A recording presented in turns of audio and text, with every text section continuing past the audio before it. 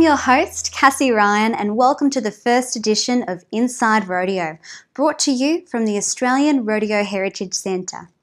Tonight, we'll visit with the Rodeo Academy at Fix Crossing in southeast Queensland, catch all the highlights from the 2013 Warwick Rodeo, and get all the latest news from the APRA. But first up, the team from Inside Rodeo caught up with the likeable American, the 1975 roping world champion, Jeff Copenhaver.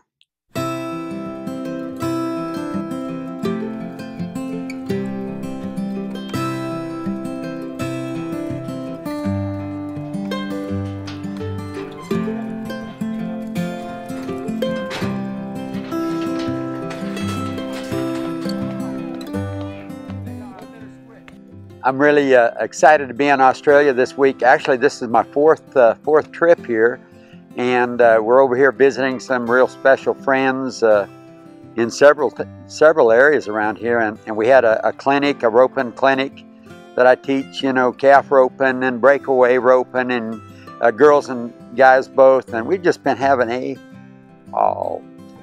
blast in Australia.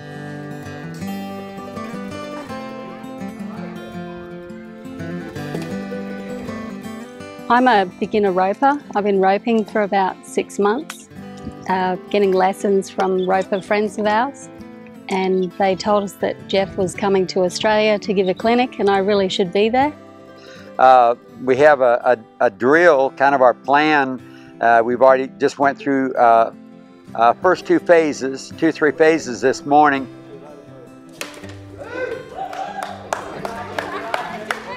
About half of these students were beginners, so we show them how to swing a rope and just the basics.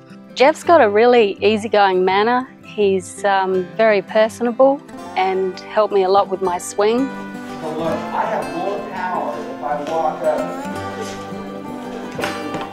when I step forward with my left foot.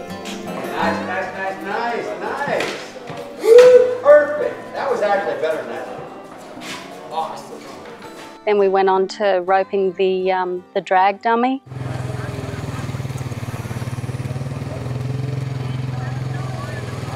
just right. Stay up in your saddle like you said. Stay to the front of your saddle. Go ahead. Get close, roping. Atta girl.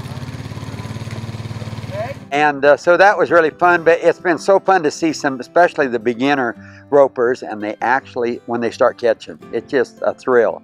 Yeah, everybody had a blast. There were participants who hadn't even picked up a rope before, and by the end of the clinic, they'd all caught a calf at least a couple of times.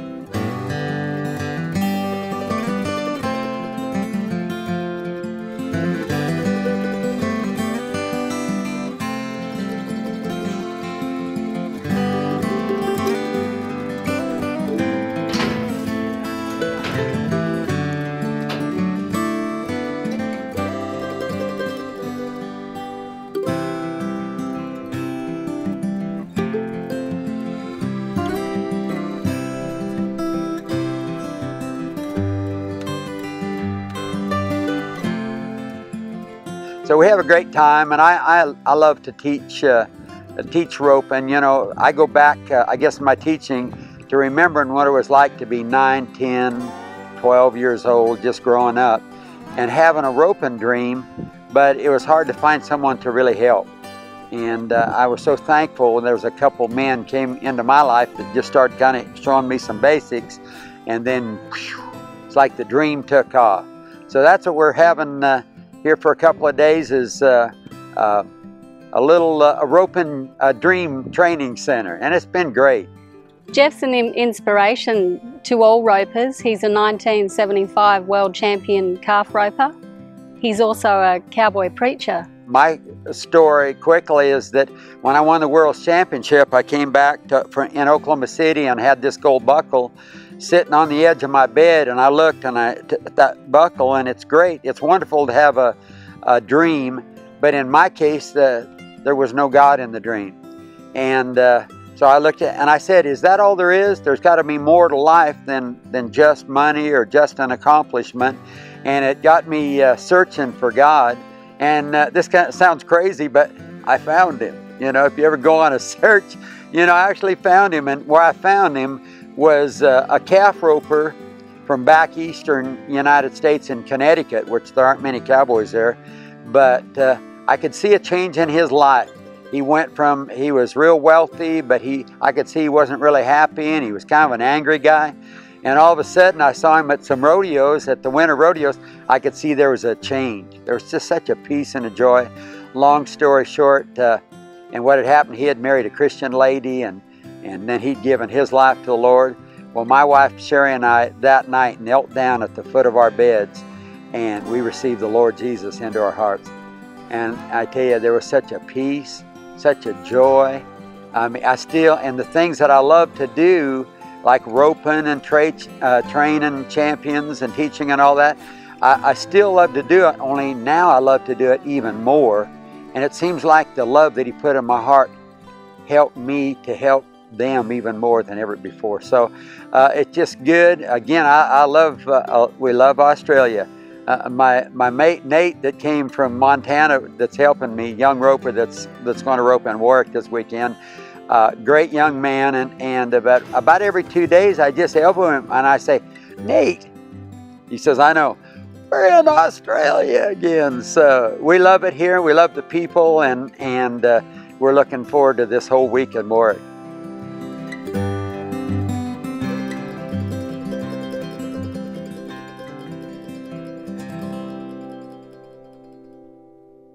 Jeff has plans to hold more roping clinics in Australia this year. We'll keep you posted of the dates as soon as they're finalised. Now, for the APRA News.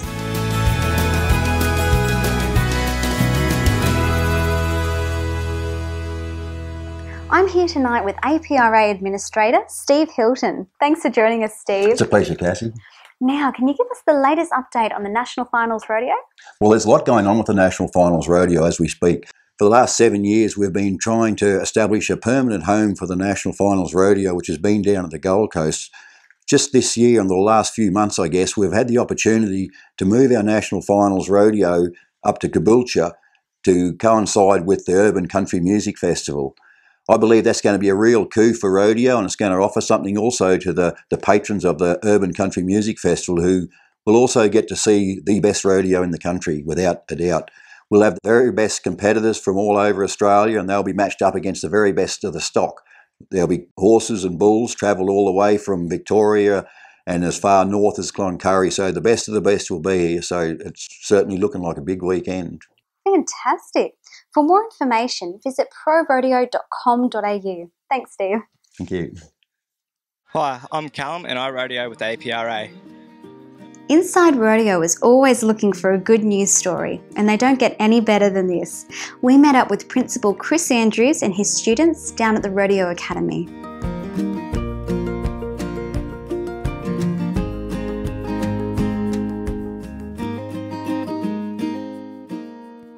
Well, the Rodeo Academy is all about having a place for kids from the local area here, around Mergen, Cherbourg, Wondai, that sort of area.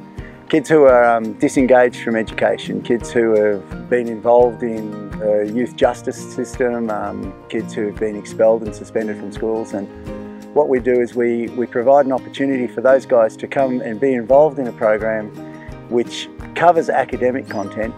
We have a 4-hour day here when the kids arrive at 10 AM, and we start off with a group session. After that, they have to do some English and some maths, and then there are some personal development things that we do, and rodeo.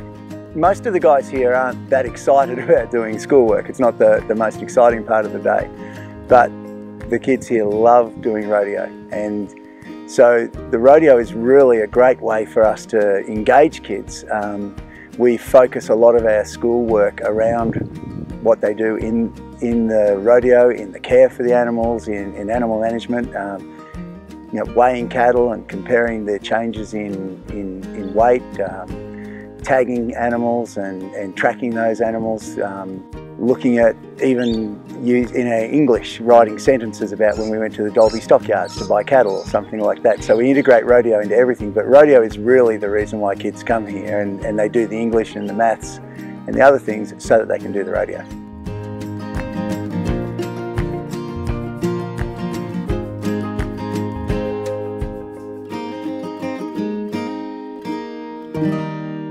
We'll be visiting the boys throughout the year and watching their progress. After the break, Inside Rodeo's own rodeo princess, Sophie Amos, catches all the action from the Warwick Rodeo Festival.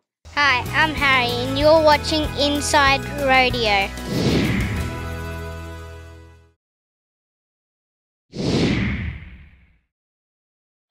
Hi, I'm Sophie Amos and welcome to Warwick Rodeo.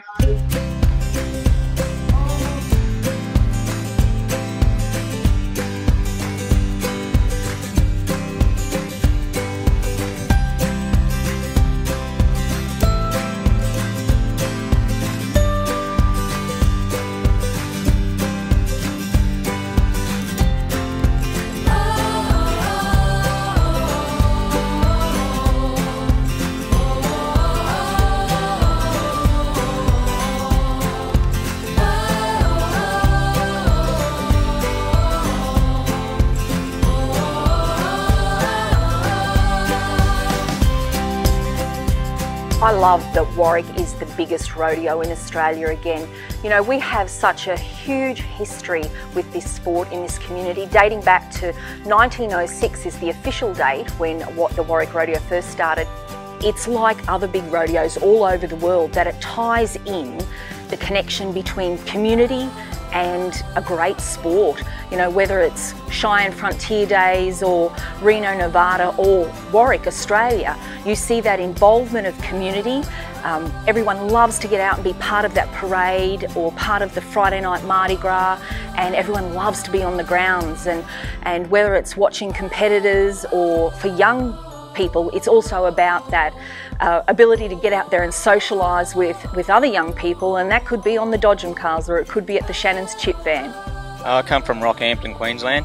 Yeah, it's only about 6 hours away, but yeah. Oh, it's one of the biggest rodeos for APRA rodeos for the year, so you know it's one not to miss. Bigger paying, good stock, a lot of competition, so it's worthwhile coming to.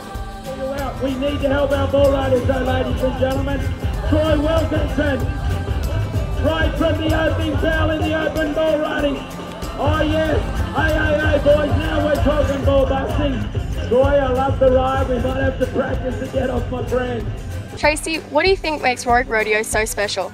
We have the best backing stock that a lot of rodeos don't get to have, and the entertainment that we have is fantastic. Oh, he's like one of them Gill Brothers Gill. Competitors, they always want to win Warwick. You know, it may not be the biggest money on the arena, but it carries with it great prestige. I've been coming to Warwick Rodeo since I was born, and my uncle competed here from the 50s, and it's now time to bring my boys here. Best horse of the year. If you got a camera, you better get on it, boys. Oh no, that's not the way we wrote the script, ladies and gentlemen. Cowboy gets in some trouble there, just taking the pick-up men, just moving into, shorten that horse up a little bit. As we always say about the bareback riding, it's so different to the other events. And I'm here with Warwick's very own rodeo queen, Danica Boland. Now Danica, why is rodeo so special to you? Rodeo's been a big part of my life since I was a young girl. I started competing in the barrels and the roping, and I just fell in love with it instantly, and along with that fell in love with queen and questing as well. So within the queen and questing, what promotional business have you had to do? Yep, so we've got a lot of main sponsors that we've had to promote, and also promoting the rodeo in general and the town of Warwick. As you know, Warwick is the biggest rodeo now and also the most famous rodeo in Australia. That's awesome. Now I see you've got your horse there with you. What's your horse's name? This is Duchess. She's my barrel mare. We've been doing victory laps with all the finalists of the rodeo and all our champions today. Fast laps, a lot of fast horses. It's been a lot of fun getting out there and leading them out front.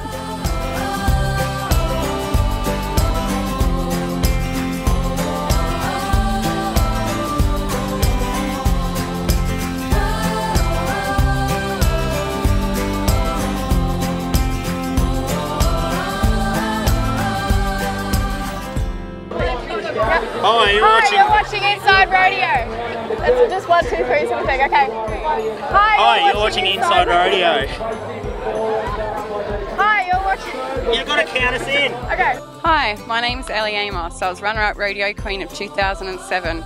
I've been in Canada for a while and I've just come back just in time for Warwick Rodeo to see the good buck and stock, good bulls and good cowboys. Great. Hi, you're watching Inside Rodeo.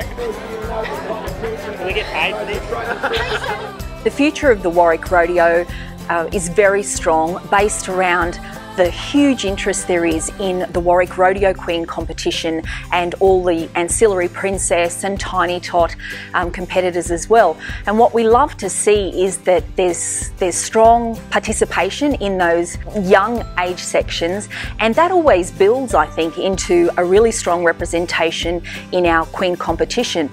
And we're so lucky that beautiful young women who are knowledgeable about horsemanship, knowledgeable about the sport they're trying to represent and all the issues that go with that, and knowledgeable about their own community and the importance of the Warwick Rodeo to this local economy, that they're willing to still step up today and to make themselves the face and the PR person for the Warwick Rodeo.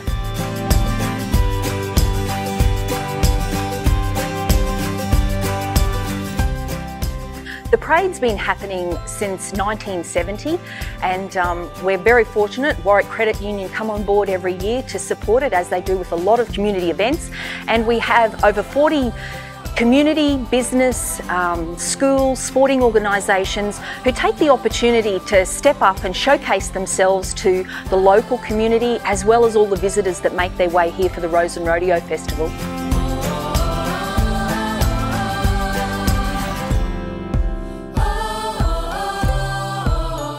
So Callum, what brings you to Warwick Rodeo? I guess it would have to be the bulls, the broncs and them pretty little cowgirls that get around here every year.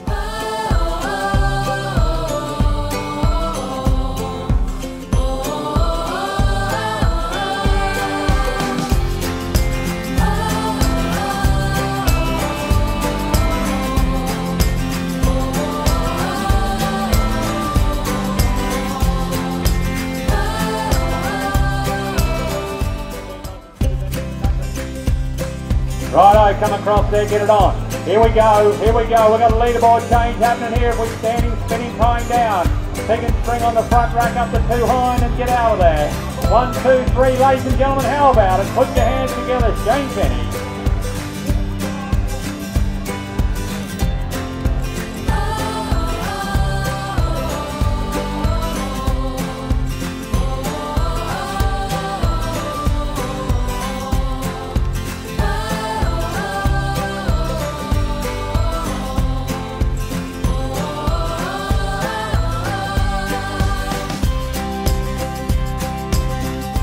Pretty well behaved crowd here. A lot of time and efforts put in by the community to put the event together, and they don't want it to be spoiled by anyone, so it's been a good weekend and hopefully incident free. Come on Matty, let's get him. Couple of good kids right here, ladies and gentlemen, around the corner, get a pair as quick as you can, yes sir. There we go. Elizabeth Zebra, I think competition has wound down. On that boys, take it out. Matthew and Stephen Mappin to number 1. Then we go Jordan and Cameron Milner in at number 2. Come to Warwick for a sense of the kid. Can't beat the Warwick Rodeo and Campdraft. Best thing in Australia.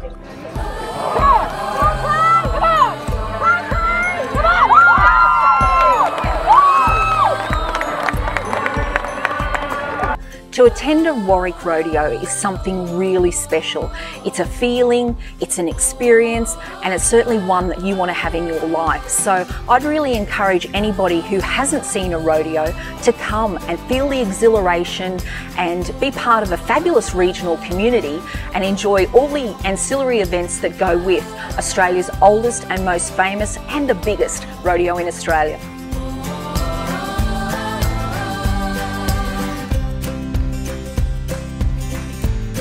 Hi, my name's Georgia Hill and you're watching Inside Rodeo. We're here at the Australian Rodeo Heritage Centre and the home of the Australian Professional Rodeo Association. This building here houses a lot of our history over the years, and it's something we've had probably going for about 7 years, I guess, now. And it really gives the opportunity to honour some of the champions throughout the years. As the Australian Professional Rodeo Association, it was started and founded by R.M. Williams in 1944. And we've got the history and always had the history for the association, but we've never really had a place to house that history. And I think it's also important to let people know, put it there for the public, and let them be aware that rodeo is really a part of our heritage and a part of our pioneers, the pioneers that came over here in the early days. Our first recorded rodeo was in 1897, and even before that, rodeo dates back to even the early 1800s when there's a lot of match-ups, challenges, that type of thing. A lot of the work goes on here, and I'd like to introduce some of our office staff. We have Karen Burriston, Carla Foster, Amber Thomasall, and I'm the General Manager or the Rodeo Administrator, and my responsibility is to run the day-to-day affairs of the association. Look, this is really an amazing centre, and a lot of things happen here. Like, we house the home for the Warwick High School Rodeo Association to come over here, and every second Wednesday they come over here practicing riding steers. We put on bucking bull demonstrations for buses and large crowds that come through. So if anyone's coming through Warwick, I'd like to welcome them here, invite them here to come along and have a look around at some of the history that we've got on display here at the Rodeo Heritage Centre.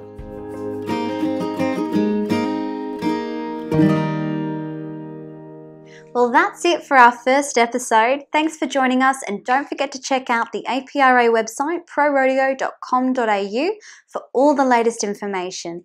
Now, with Australia Day just around the corner, we'll leave you with the sights and sounds from Warwick Rodeo and music from award-winning country artist Travis Sinclair in his patriotic song, The Flag. See you next month. Flown at a children's assembly, they lined up in rows so naively, singing those words at the top of their lungs, while they're advancing Australia.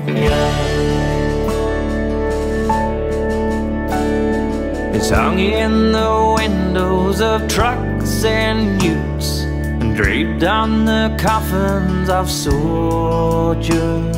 It's wrapped round the bodies of Olympians, standing so proud on their podium. But it's red and it's white on a backdrop of blue. The Union Jack sits in the corner as the Southern Cross shines, it reflects me and you. He's known as the flag of Australia.